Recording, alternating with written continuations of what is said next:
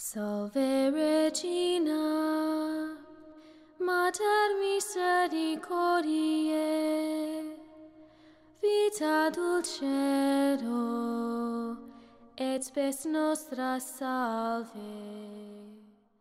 Jesus in today's gospel likens his second coming in the glory of the fullness of the kingdom of God at the end of the world to a great man who, having entrusted his goods to his servants, finally returns after a long journey. In this story, this parable that Jesus gives, it is clear that the master was expected to return, but his servants didn't know when. In the interim, they were to invest wisely what he had committed to their charge and care. When he does return, they are called to account and rewarded or condemned according to what they have done or not done with the gifts he gave them. Those who acted wisely and used his gifts to increase their value are commended and hear from his lips, "Enter the joy of your Lord," which is the way in this parable Jesus describes entering the joy and happiness of heaven. But for the servant who did not, or more accurately, would not use his gifts to increase their value, there comes severe judgment, and he is cast into a place of outer darkness where there is the wailing and grinding of teeth, which in this story is clearly our Lord's description of the horrors of hell, being separated from God forever. We often interpret this parable as dealing with our personal talents, personal gifts, or our time and treasure, and for obvious reasons, rightly so. It does indeed have this application. But underlying these obvious talents and gifts, if we have been baptized, to each of us, without exception, has been given something exceeding the value of all these things, above the value of gold, silver, and precious gems, above the value of our personal gifts, however many they may be. And in fact, if we do not increase the value of this gift, all the others, however much improved and utilized, will be, in the light of eternity, of little worth. So it behooves us to ask, what is that gift? That one gift that leavens the whole?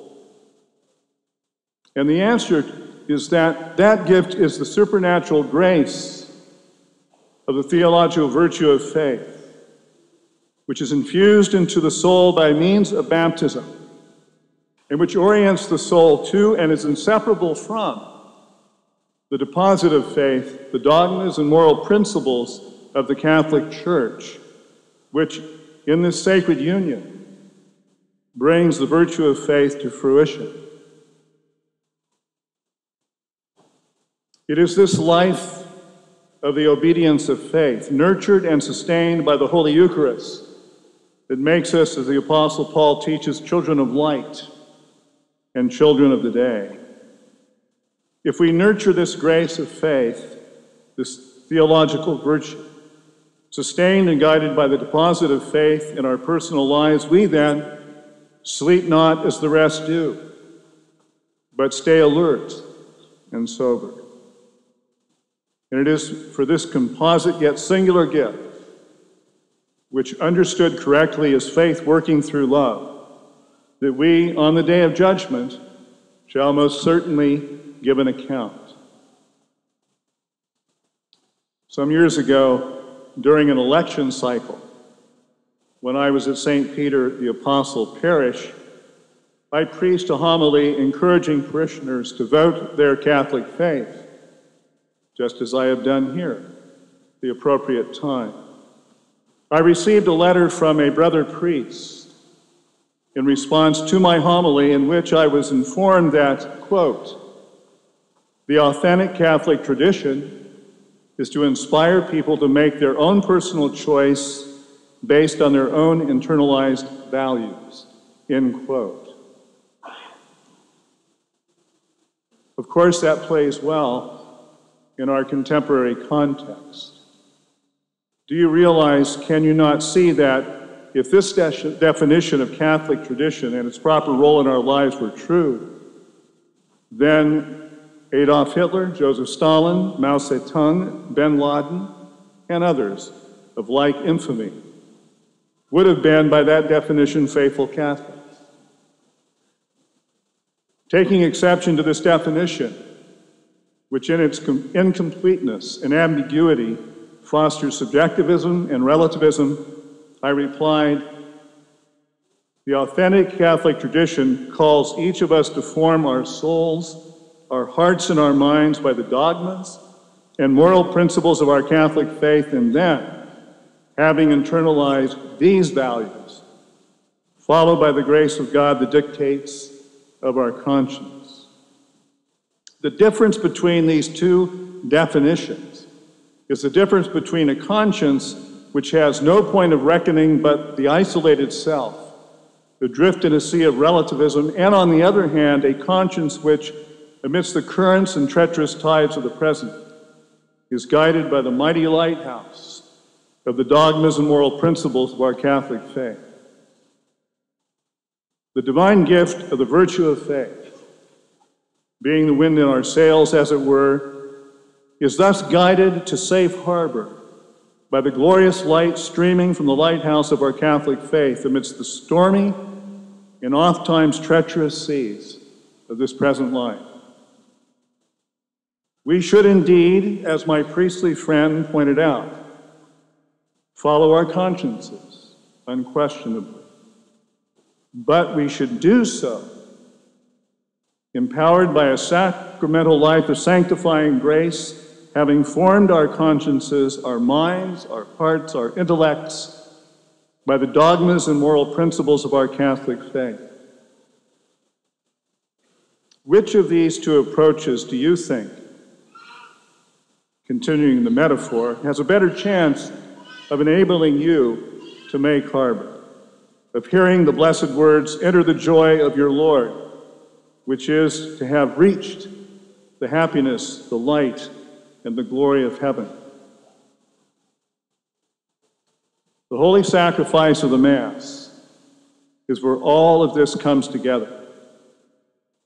For here our Lord perpetually makes present his sacrifice of Calvary upon the cross, the font of the sacramental life of sanctifying grace which flows from his wounded side.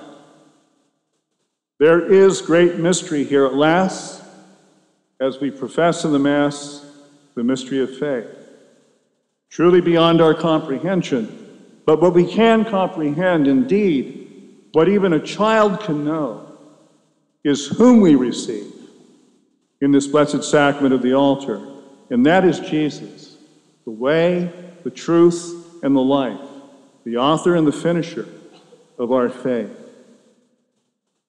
And we receive him that we might form our souls, our hearts, and our minds by the glorious content of our Catholic faith, and then, having internalized these truths, followed by the grace of the sacrament of God's love, the dictates of our conscience, which will, by God's grace, step by step, lead us to heaven. So, this being true, if today was that day you were called to give an account for your life, what account would you be able to give to your Master, Jesus Christ, the King of Kings and the Lord of Lords, for the great gift of faith lavished, bestowed upon you through your baptism?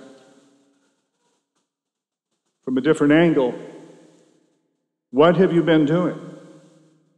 And what are you doing to nurture both the theological virtue of faith and the deposit of faith, the dogmas and moral principles of the Catholic Church in your own personal life? Perhaps you would respond as many do, "Oh, here he goes again. One more thing to do. There just aren't enough hours in a day." And I respond by saying, is that really the tact you're going to take? In truth, These hours in a day, in all the days of our lives, are the only hours we are given. And when they are gone forever. And then the die is cast forever. The insipid plea that there weren't enough hours will ring hollow before the judgment seat of Christ, who pierces the very depths of our beings with his eyes, and who grants each beat of our hearts in every hour of our lives. So, probing a little further, let me ask, how many hours in a week do you spend in front of a television? Apart from work, how many hours do you spend in front of a computer or with some electronic device entertaining and occupying yourself? When is the last time you took time to read from your Catholic Bible? Or to read a book about your faith, by which I mean the Catholic faith, not some Protestant book? When, for instance, was the last time you investigated, studied some aspect of your faith in the Catechism? A gift of inestimable worth that has been with us now for over 20 years. When did you last take the time to be alone with God, opening your heart and life to him in quiet, personal communion and loving adoration? The Catholic faith, the faith of your baptism centered in the holy sacrifice of the Mass, is quite literally of infinite depth. It cannot be comprehended, but it can be apprehended, and that by degrees, but only if it is studied with patience and perseverance in the prayerful presence of its author.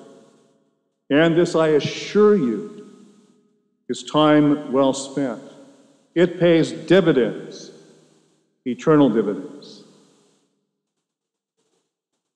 If you are not being proactive in this matter of your faith, you are burying this treasure given to you.